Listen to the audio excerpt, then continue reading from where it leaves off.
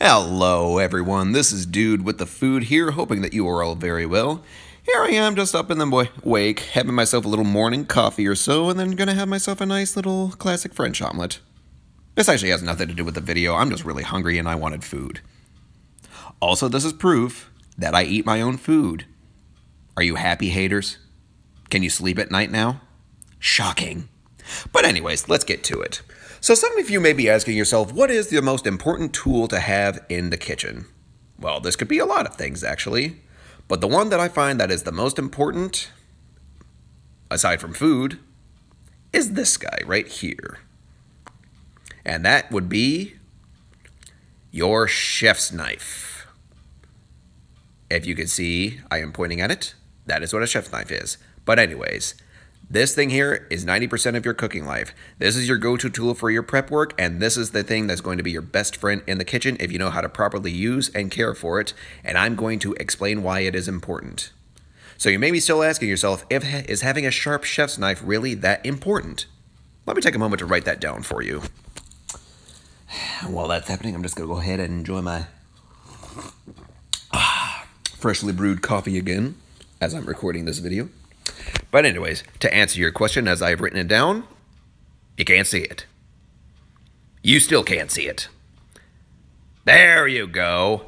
And the answer to that question again is yes, it is important that you have a chef's knife. Yes, it is important that it is sharp. And yes, it is important to take care of it, because my philosophy is that if you take care of your equipment will take care of you. So you can be a better cook, you can have better knife skills, and you can have more confidence because I believe in you and I love you. That being said, let's get started.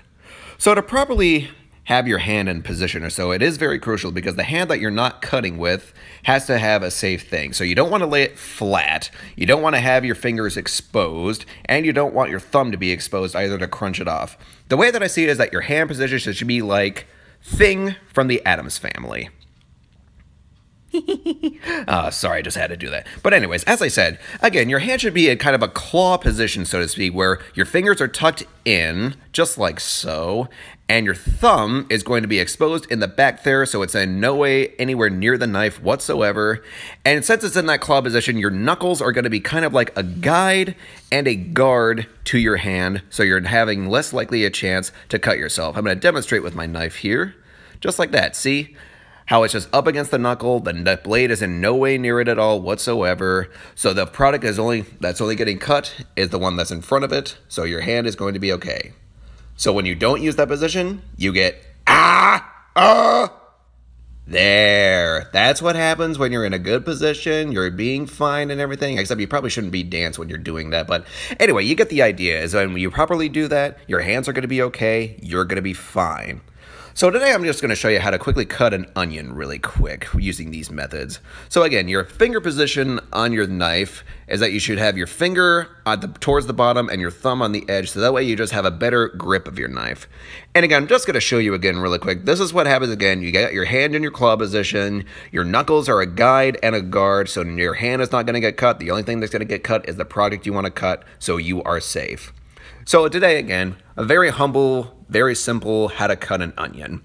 So the first thing that I like to do is that you want to take that top off of it. So again, you got a nice good grip on your onion, you're still in a claw position, you have a good grip on your knife, and just simply slice down. And you just get a good clean cut, you got that top off of it, nothing is hurt, you are still safe, and your onion is ready. And the next thing I like to do, I like to take this little thing off of the back, so that way you're just not leaving a big mess on the back of the thing on your cutting board, because sometimes that gets in the way. This is part of the root, but you don't want to cut the whole root out of it. You just want to cut this black part off right here, so that way your root is still intact, your onion's not going to fall apart. You just want to get rid of that. It just makes your life cleaner on your cutting board. So that being said, now your onion is ready to be cut in half. So the next thing you're going to do, you're going to take your knife again, have your hand ready to go, and just simply slice down.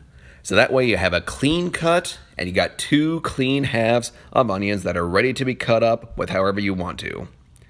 Now the way that I'm going to do it, I'm actually going to be showing you two different ways how to dice an onion. There's a lot of ways to do it, but this is just two of them. So I'm going to start off with the first one. The first thing I'm going to do is get all of that papery stuff out of there, just get that off. And I'm going to show you, this is kind of the traditional way of how to dicing an onion. So the first thing you want to do, again, get your knife firmly gripped, and then you got your claw in the position, and then we're going to slice it down vertically, just like so. So the first thing you do, I'm going to just show it to you very slowly. Slice down, just like that, vertically in. Your hand is still guiding it, and you're just carefully cutting down, cutting down, cutting down, just like that. So now you got a few slits. Now the next part we're going to show you is a little bit dangerous. We're going to be cutting in horizontally, where we're just going to be slicing inside of the onion. But again, your hand is on the top of the onion. It's in no way near the knife. And again, we're just going to simply slice into it gently and carefully. And again, I'm going to show you again, gently and carefully. One more time, gently and carefully. So now your fingers are safe, and now your onion is ready to be diced. I'm going to go ahead and get that angle back at the position it was. Sorry, I had a hiccup there. But anyways, again, now we're just going to go ahead. We're going to cut it vertically again, and we're just going to cut down and down. So now you have all those nice, even cuts of diced onion. Just very slowly, take your time. And you're going to see, you're going to have a lot of diced onion, locked and loaded, ready to go. You did not cut your hand off. Your fingers are still safe. And now you have a good diced onion that is ready to go for whatever recipe you're using. But again, this was just one way of how to dice an onion or so. The next thing I'm going to show you is kind of the Western way of how to slicing an onion. So contrary to cutting it up that way, cutting it vertically and then cutting in horizontally, this way it kind of eliminates the horizontally idea. So this way it's just a little bit different because now you just kind of have to angle your chef's knife, so to speak, and cut with the grain of the onion. So I'm going to show you that at a different angle here just so you can better see. So, but that way too, again, you're not having to cut it in the way that we did for the last one. So this way again, you're just slicing into it with the grain like slow. Your knife is slightly angled a little bit more so we can slice with the grain, and you're just moving up, moving up, moving up, just like so. And again, you're still angling. And I'm just going to change the position again. You can see how it's just kind of in that grain section right there, and I'm just going to finish it off on the other side. But again, because you're doing that way, you don't have to dice it up as much as the other one, or, you know, just cut it up with those two cuts. So this way it goes through once. You do just have to angle your knife just a little bit. But at the same time, that does not mean it's going to be complicated. I'm going to show you here what happens. So now we're going to go ahead, we're going to dice it again, just like the other one, and go down, down, down, carefully and gently, as I've exaggerated before, because I do want you to be safe when using sharp equipment. But again, you can start to see here too, you're going to see a lot of that diced onion right there. And so that way, it's still the same size as the other one. It was just a different method. Whichever method you want to use, you use it, okay? But at the same time, you're still going to get the same result if you know how to properly care for it. And you can see now you got a lot of diced onion that's locked and loaded, ready to use. Use it for however you want to. You did it safely. You didn't cut your hand. And you're good to go. And again, just one more time. Using your knuckles, using it as a shield and a guard, you're going to be safe. You're going to be all right if you do this more often. It will make you better. Using my thumb. You can't see it. Oh well, that's okay. Now the next thing I'm going to be showing you is probably the safest way to cut things, because so contrary to using your hand as a knuckle and everything, instead this time you're going to take your hand and put it on the top of your knife. This is a method called rock chopping, where you're just rocking your knife back and forth chopping things, except the knife where you would normally hold your product is going on top of the knife, so that way you have a better control of your knife and you're just rocking it back and forth and your hand is in no way near the product whatsoever, so your hand is going to be safe. So here I'm going to slice up a little bit of herbs here for you, just get those stems off. But again, as I've said, you got your product right there. And then you're positioning it like so, and you're going to take your knife, put it over, and then you're going to take your other hand, place it on the top where your hand is in no way near the blade, and just simply rock, chop, rock, chop. Jayhawk.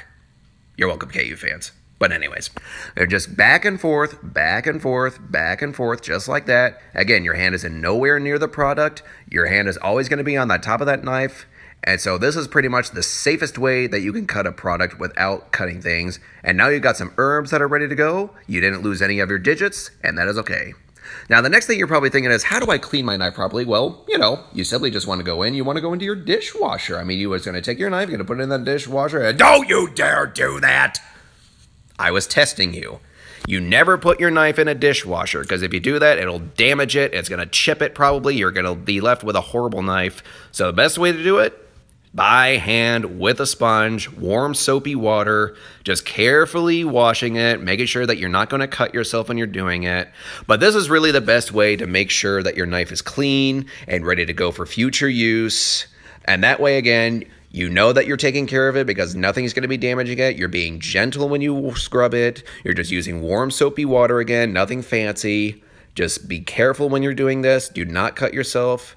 And just rinse it off, rinse it off. And you never want to let your knives air dry either too, because if you let them air dry, that water is just going to make it more dull. And you do not want a dull knife in the kitchen because you are more or less most likely to cut yourself with a dull knife than a sharp knife. So here I am, just wiping it off with a towel. And now your knife is going to be ready to use again. Boom. So the next thing you may be asking is that what is the correct knife to use?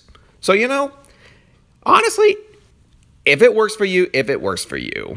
If it's a knife that's comfortable with you, you should use it. My philosophy is just kind of like, if your chef's knife is kind of like, think of it as a Harry Potter wand. You don't pick it, the knife picks you. You're welcome, Harry Potter fans.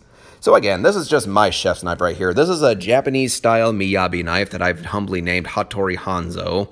And I personally just like this knife because it has a good weight. I love the grip of it. I feel like I'm in more control when I use it.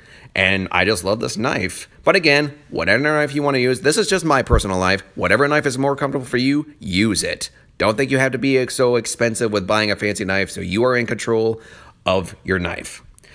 And as far as maintaining its sharp edge and everything, this is a thing called a honing rod. Is honing the same as sharpening? No. Honing just makes sure that your knife's edge is exactly to where you want it to be. So that way, when you're cutting things, you're still going to be getting even cuts. You're not going to have a little zigzag every now and again. This just makes sure that this edge stays there. So my honing rod is actually made out of ceramic rather than metal because my knife has to use a softer steel, softer metal, so to speak.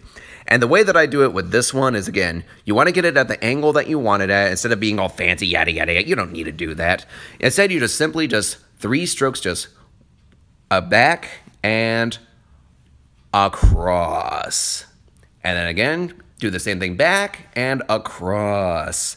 Back and across. See, you don't have to be fancy, just a few simple things just to hone it up, and you will be ready to go for your next cuts. It's preferred that you hone your knife before and after you use it, so that way your edge is going to be locked and loaded, ready to go for your next use. And I'm going to explain to you about sharpening. Now, the idea behind sharpening is that you have 2 options that you could be doing with your sharpening. One is that you could sharpen your knife yourselves with a whetstone to maintain its edge. If you know how to use a whetstone at all, that's really cool. However, the other way is, if you're not comfortable doing that, you can't just go ahead and just give it to another person that knows how to sharpen it. Don't beat yourself up if you don't know how to sharpen it. If you're not comfortable, it's okay. No one's going to judge you. And just send it to somebody else.